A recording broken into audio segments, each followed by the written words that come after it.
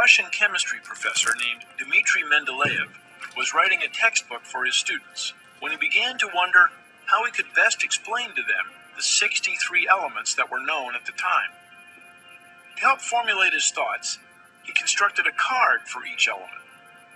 On each card, he wrote the name of the element, its atomic weight, its typical properties, and its similarities to other elements. He then laid the cards out like a game of solitaire and began arranging them over and over, searching for patterns. Then came the moment of discovery. Before him was something extraordinary. The elements fell into 7 vertical groupings. Each periodic grouping had members that resembled one another, both chemically and physically. Mendeleev had discovered the periodic table of the elements, a map showing how all the elements related to one another. A map so precise that Mendeleev believed he could also use it to predict the existence and properties of 3 elements no one had yet discovered. One would be like boron, he said, one like aluminum, and one like silicon. Eventually, the elements were discovered, and Mendeleev was proven right. There was actually a little bit of controversy because a German chemist named Lothar Meyer had come up with roughly the same idea, but Meyer didn't quite have as much courage. So that's actually an interesting thing.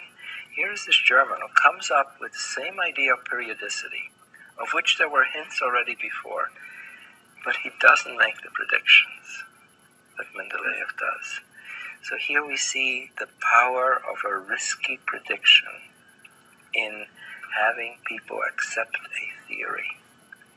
There is nothing more powerful than making a prediction that's not obvious. And then have it come true. And have it come true. The periodic table is our icon. I mean, that's what we associate with chemistry. You go into any chemistry room, you see it. Why is the periodic table of elements significant?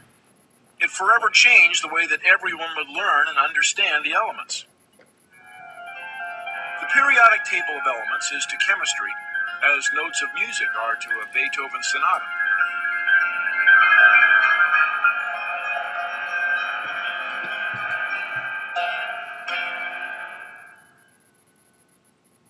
In honor of Mendeleev, his name is now literally attached to the periodic table. The element 101 was named after him. It's called Mendeleevium. It's not only chemists who like the periodic table. I hear you carry one around. I do carry one, yes sir. Show me. You never know. And I seem to use it a lot. Let's see.